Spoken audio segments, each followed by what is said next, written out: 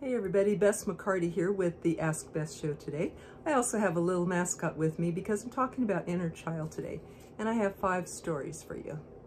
So inner child work is it's when we heal the wounds and hurts and old negative programs left over from childhood that carry into our lives today. It can affect our current lives, the lives of our children. We can pass on traits. It can affect our coworkers, relationships, our whole lives. So it really is a great, smart thing to do, to go back and heal these things that might show up today in our lives as procrastination or avoidance of intimacy or not believing we deserve success, lack of confidence, any of these things. Many of them can be traced back to what we learned or saw as a child.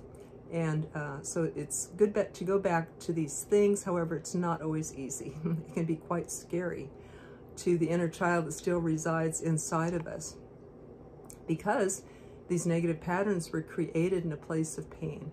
And to be able to heal it, we have to go back to that place with love and have the courage to do that. And it's often easiest with a guide.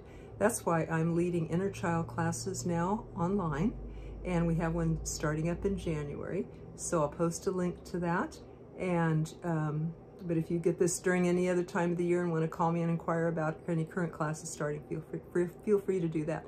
You can find that at bessmccarty.com/innerchildclass. I'll also post the link below.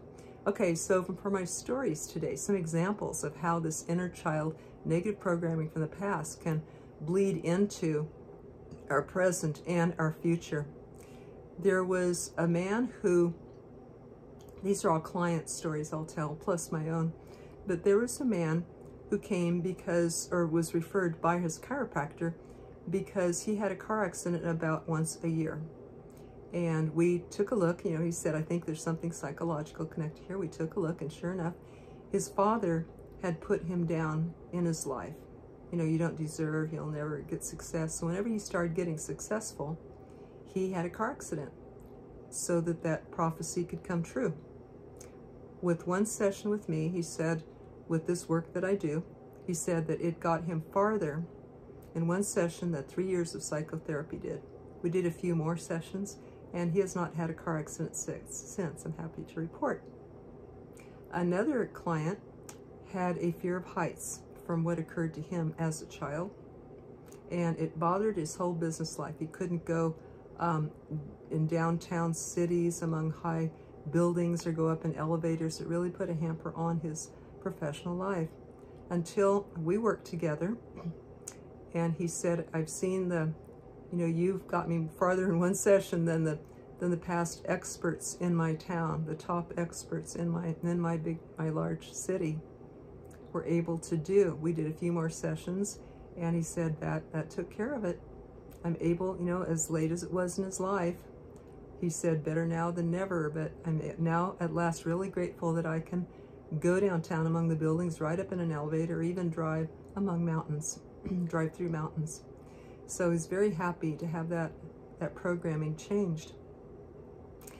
Another man who had a cruel father who had put him down a lot, and he didn't believe that he deserved success, in his own eyes or in God's eyes. We did some mental clearing work, which includes very deep inner child work, mindset clearing.